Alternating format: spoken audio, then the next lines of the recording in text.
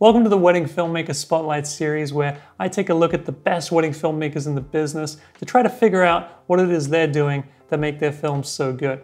Today we're talking about the wonderful cinema of poetry, and we're going to be looking at this one particular film I'm going to show you right now. It's a elopement in Marrakesh, and let's get into it. We met at a party with friends. I thought he was a nice guy, a nice friend, but I wasn't at the best time of my life, so we never spoke again after that. A year after, we began to speak again. A friendship began, a nice one. Then a relationship started between us and started to build a bigger one. It was an amazing time, to be honest. It was a lot of nights with no sleeping, talking to each other, and a lot of driving around because she was living in Lisbon and I was living in the south of Portugal. It was very good. It was a good time. All right, so that's the part I wanted to show you, and like what I wanted to just say about this is that interviews, they make everything so much better because, you know, it's just when you have the couple, I mean, obviously you need to have the couple, they're reading their vows, but usually they're reading off of a piece of paper, or they're reading off of a little book, or they have their phone, and they haven't got it memorized. And even if they do have it memorized, it still feels very like robotic, and it doesn't feel like it's genuine almost sometimes, right? Sometimes it just feels a little bit forced or something. So when you use interviews in your wedding films, it seems like you can just get like this really natural and authentic kind of language that comes from just speaking off the cuff. And I think that's really neat, and I think it adds a lot of authenticness, is that a word, to the film. So I think that's something that's really great, and I think it's something that a lot more wedding filmmakers should be utilizing. It's super simple in theory, but obviously harder in practice to incorporate interviews into your films.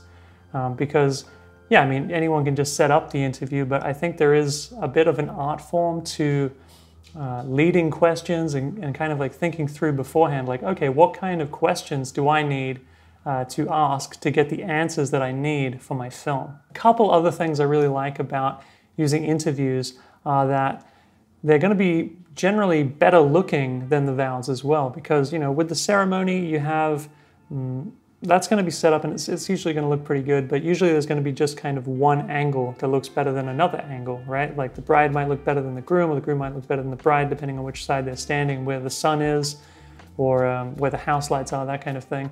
But when you shoot an interview, you can really like hone the lighting and get it just how you want. You know, you can really craft it and make it exactly how you want it to look. Not only will the lighting be better, but the audio will generally be better too, because you'll be able to monitor it a lot more closely, and you'll be able to like finely tune the environment so that the audio is as good as it can be. And apart from all of those technical things, it also just lets you get to know the couple a little bit before you just slam into the vows. Like sometimes you want to get to know this couple before you start hearing about how much they love each other. You know, you want to get a little bit of their behind the scenes story, a little bit of their how they met kind of thing, and that's a really good place to put the interviews. I really think having interviews at the start of your film really like slowly builds that anticipation for the vows and for all of the dancing and all of that other stuff that comes later, which is a lot more emotional. This stuff can, when it's just friendly like this and it's about how they met, that kind of thing, I really think it sets the mood for a film, and I think it's a really lovely way to go about things. So that's the end of this episode. Go and check out Cinema of Poetry. The filmmaker's name is Kostas Petsas, and he makes amazing work. He's out of Greece. Go over, give him some love, tell him that I sent you over. And if you want to see more films like this in the future, all about wedding filmmakers and how they make their films so good and how we can all elevate our game, don't forget to subscribe to this channel and hit the bell icon, and I'll see you all in the next one. All right.